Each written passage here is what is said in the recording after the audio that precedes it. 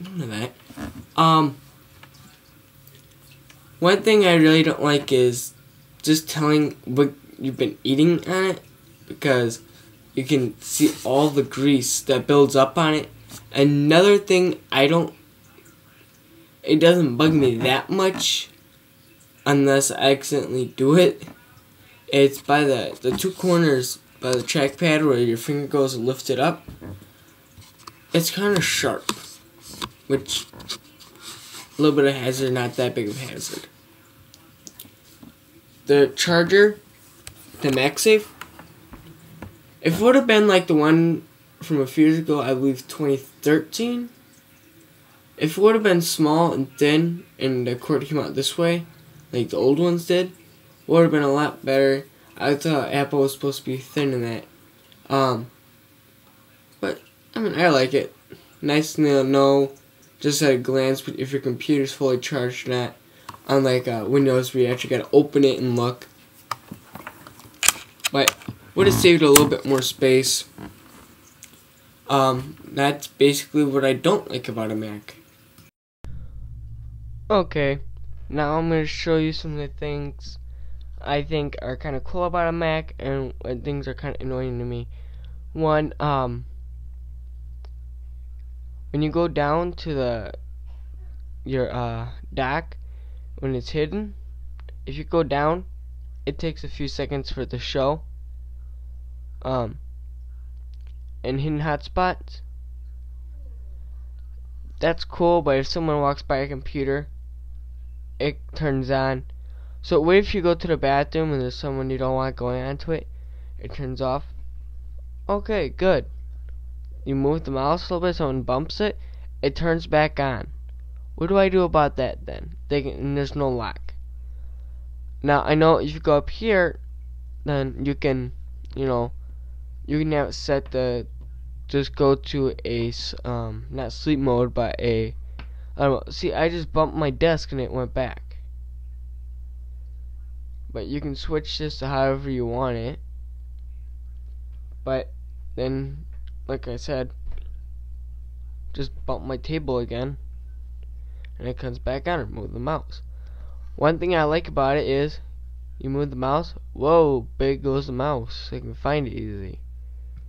Kind of find this annoying, like if you especially using the Magic Mouse from this last year, if you accidentally two-finger it the wrong way, you get this, which, I mean, it's cool.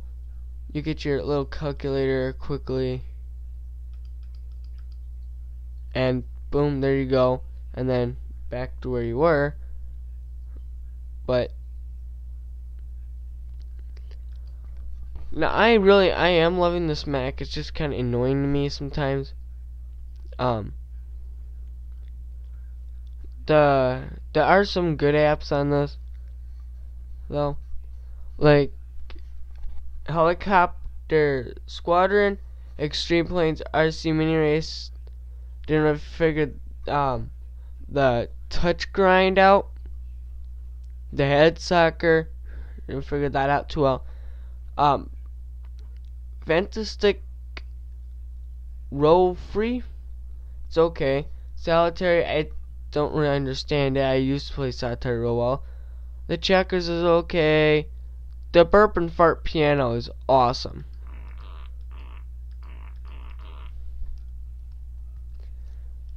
I used to know a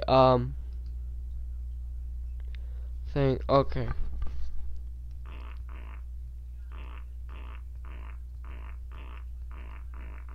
Don't remember it. It used to be Twinkle Twinkle Little Star. Here, maybe I can do it now.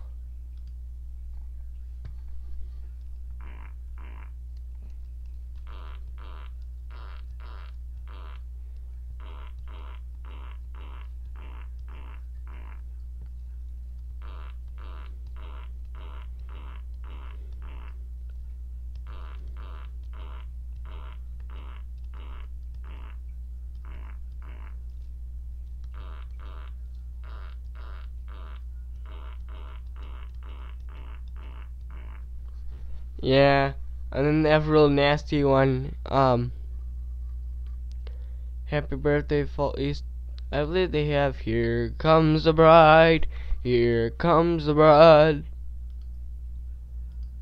One thing I do find handy though is the shortcut that quit, which is Command Q, and it automatically quit.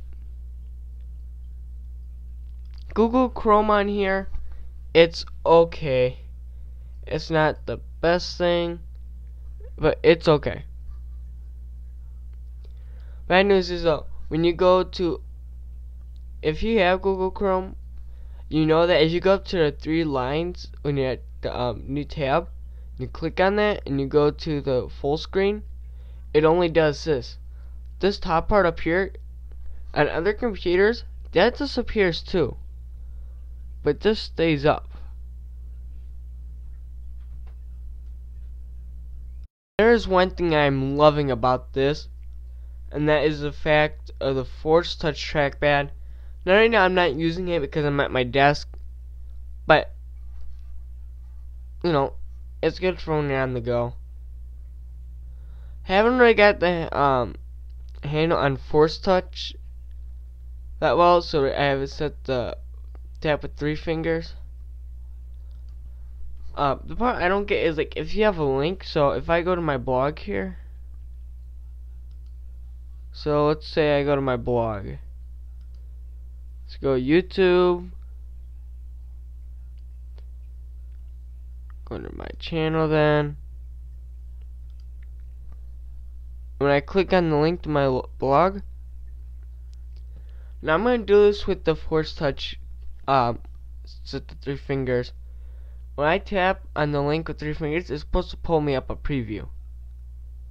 It looks up a word. If I still force click, it takes me there and gives me a definition. So that doesn't work for me.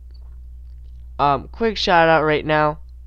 No, we're getting off track again, but this is my old page. I'm still posting videos to this. This video is actually under it, but I have another one that first of all, we got a new blog. It's now called Jacob Studios.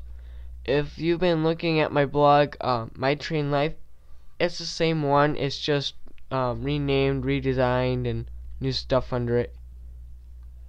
We got the Google Plus up still. We got Southside Trains out still. And this one, I really hope you guys can help me with this. This is a... So if you go to this little purple paper thing and you click on that, it's going to take you to this. It says, do you like my channel? This form is to see what you think about my channel and what should I do. All these questions are required if you're taking it. But so all the questions are is, what do you think of my channel? What would you rate my channel? 1 being great, 5 being terrible. There it is, 1 to 5. You'd click on that. I'm not going to though. What could I change? Tell me what I could change. Would you come back? Yes or no? Would you tell a friend? Yes or no? Would you please subscribe? Yes, no, or maybe. So far though, when I go under this and I hit leave this page and I click on responses, no one ever responds. Is it just no one likes to go under the tabs here? One thing though, our second channel that I'm creating, I'm just working on it. Gotta go over to this channel now. We got our one video 2 hours ago. I posted this. It's the good, the bad, the despicable. This is a new channel. It's just what Jacob Studios, the not really a company, but like a friend-based group that we do. We make videos off of that. Just started earlier today, so hopefully that kicks off good. But so Yeah, this is pretty good. Still don't understand that, but it's awesome they have this. When you go to like what was it? If you go to mouse, this kind of is that. Now I like this where if I go somewhere and I hit one finger, might not because I'm not here, but yeah, I had this. Okay, so the mouse you're seeing there, that's the one I got. I have one problem with it. The plug for it to charge it, okay, awesome. Same one I use on my phone. But it takes a little while to charge from what I hear, because I never charged this yet. And I had this for about 3-4 months now. Never had to charge it once. But apparently I need to be under 5 minutes in each shot. But okay, but it's underneath it on the bottom.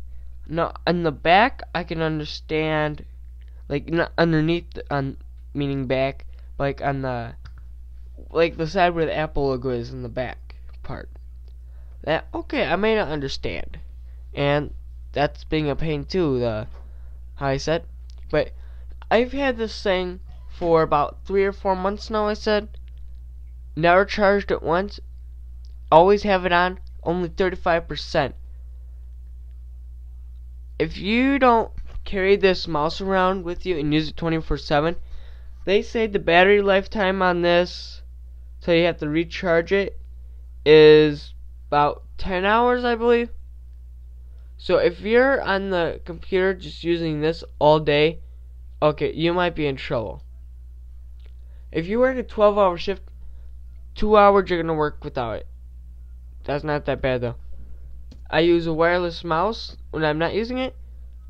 Never changed the batteries yet. 70%. Apple, you are doing good. I did not even know about this until now. I'm gonna click that. Use all F1, F2, etc. keys as standard function keys. When the option is selected, press the FN key to use the special features printed on each key. Now that is actually kind of cool.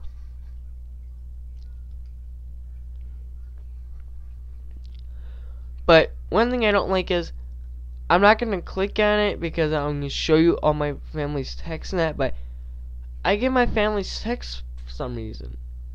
Awesome. No. My phone dings all the time then.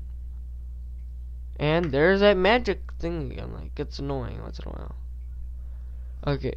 One thing I don't kinda gets annoying with me is I cannot burn a disk with this for some reason. It will not let me.